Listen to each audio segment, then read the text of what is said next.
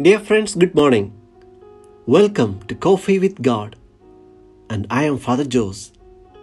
Let us begin this day with the Word of God and a short reflection. May the Holy Spirit illumine our hearts and minds and burn us with the fire of God's love.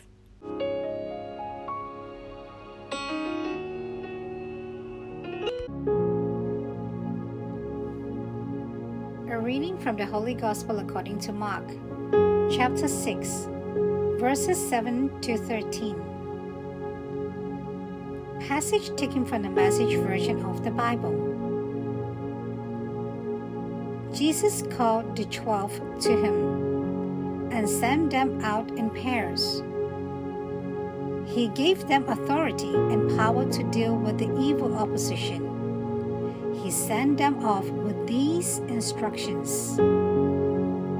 Don't think you need a lot of extra equipment for this. You are the equipment. No special appeals for fun. Keep it simple. And no luxury inns. Get a modest place and be content there until you leave. If you are not welcomed, not listened to, quietly withdraw.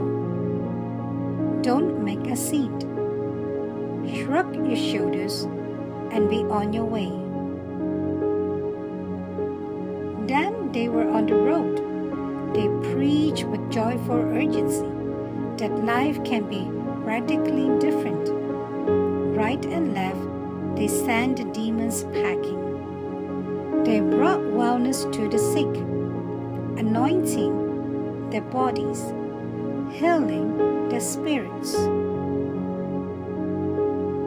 The Gospel of the Lord.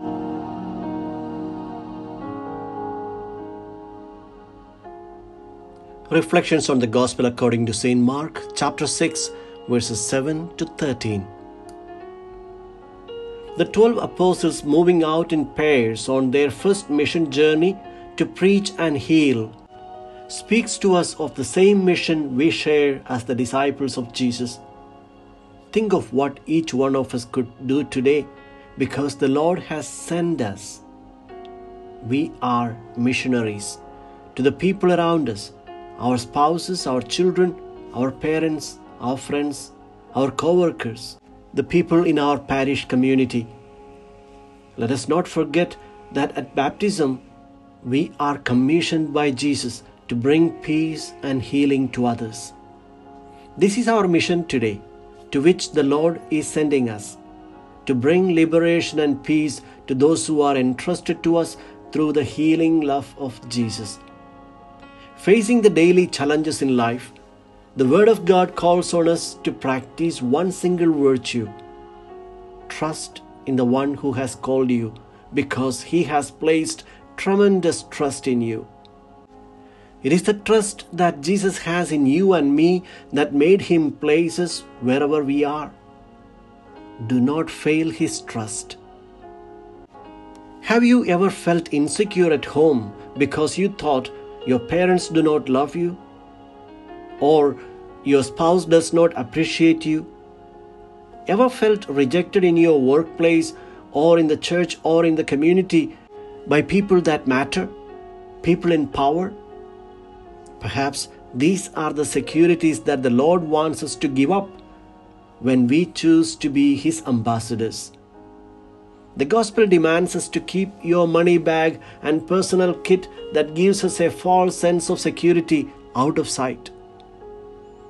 Today, our securities could be people's appreciation, our social status, our positions. We are invited instead to load ourselves with the good news and the love of God. When we choose not to place our trust in our positions and possessions, Jesus promises to equip us with all the necessary powers to heal and to fight against the powers of the evil forces and to preach the Word of God. At the same time, he gives us a clue that not everything is going to be all right in your mission. There will be people who reject you, perhaps at home or in the church, in your workplaces, wherever you may be. Do not be disheartened. A contemporary reading of today's gospel gives us a hint as to how to respond to the rejections we face from the people. It reads, "If you are not welcomed, not listened to, quietly withdraw. Don't make a scene. Shrug your shoulders and be on your way." When we are out there, the Lord guarantees His constant accompaniment, and that's all the security we need.